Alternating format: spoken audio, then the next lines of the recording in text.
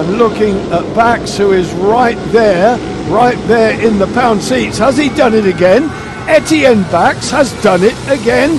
Round the outside goes Gert van Verven, but Etienne and Robbie Bax take the lead again. Tim Prum in fourth, Gert van Verven in second place. Well, an absolute flyer for Bax. There's Tim Prumer in third. Lille Bardis boys with their blue helmets this time in about sixth place. Third, fourth, fifth place for Lille Bardis. Davy Sanders there in fourth. Another good start by the Belgian. Tim Prumer, Rodolphe Le Breton certainly get that husky off the line, but not as well as Etienne Bax got his husky off the line. I'm looking for the Prunier boys. They are well back. I saw the yellow shirts go through, and already Etienne Bax is building a lead from Gert van Verven. Gert van Verven, Ivor van der Wiel in second place here, ahead of Tim Prumer and Rodolphe Le Breton. This is a carbon copy of the opening start for Etienne Bax. Etienne and Robbie Bax, golly, they get that thing off the line. From a man who a couple of seasons ago was a bit sluggish off the line, he has certainly got his starts sorted out. These guys are playing follow the leader here a little bit, using the same ruts, and Gert van Verven is dictating the speed. Marvin van Luckener has got the opportunity here to close the gap. Oh no! That's Daniel and Bruno Lille Bardis. They've capsized it. They are over. That is a catastrophe for the Latvians. It's all gone wrong here. The marshal, goodness me, the marshal fell, nearly got run over. That was a tough call. What is a marshal doing racing across the track like that? Marvin van Luckener and Glenn Janssens in second place now, 12 seconds down on Etienne Bax. What a spectacular turn of events here in Lommel. Gert van Verven then with Tim Prumer. Gert van Verven, Ivor van der Wiel, Tim Prumer, Rodolphe Le Breton, the German-French pairing. Sensational, sensational stuff. Etienne Bax, meanwhile, with that 12-second lead, and Marvin van Luckener possibly, and I can't see the lap times, has enough speed to close the race leader down.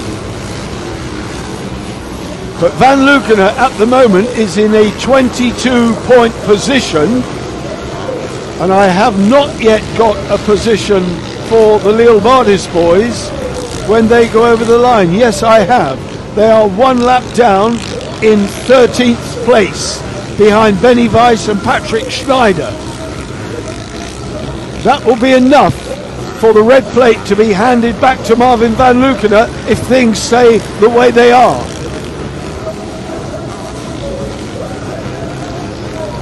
No sign on the screen yet of Koen Hermans, but I can tell you they're in third place. Koen Hermans and Ben van den Bogart.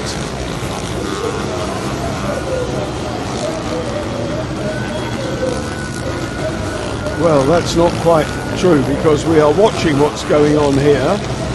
Gert van Verven still riding really, really well. Van Verven in second.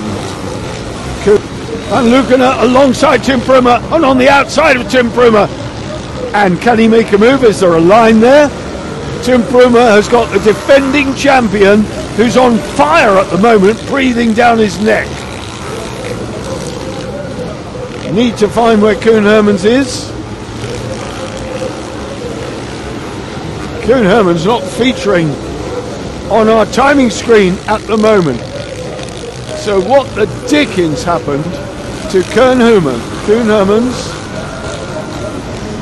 Come on from the Belgian crowds here. He knows the importance of this race.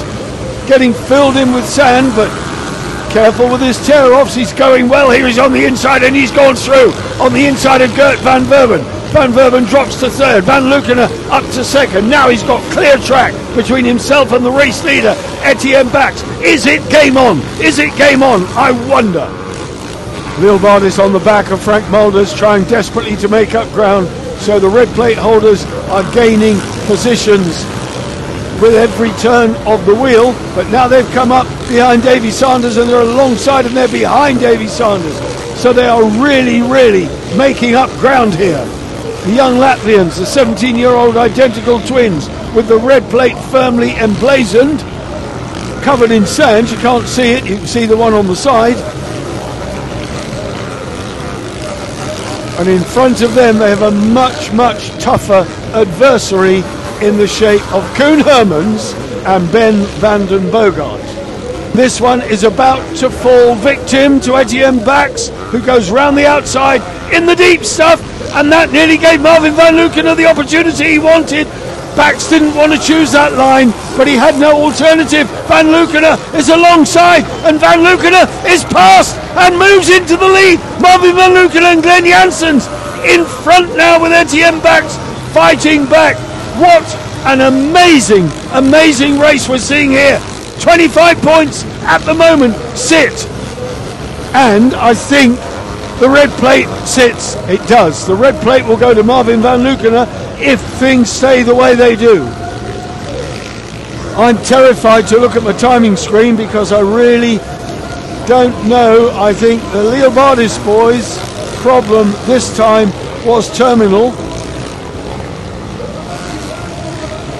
I'm not seeing them on the captions at the bottom. Stefan Wyers, Han van Hull in 10th, Eben and Mas in 11th. Well, we've got Van Verven showing in 6th place.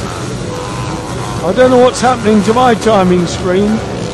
Leobardis is in 7th, so that will enhance the advantage. So Gert Van Verven has stolen a march on Daniel and Bruno Leobardis and has reclaimed a place. It's happening so quickly, I can't keep up with it. No doubting what's happening here though. Race leader Marvin van Lukenen with Glenn Janssens jumped in for this season to help the champ reclaim his title, and he's done an admirable job.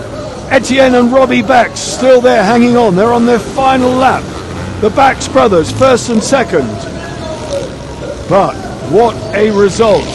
And this will mean overall victory in the GP for Marvin van Lukenen on home ground.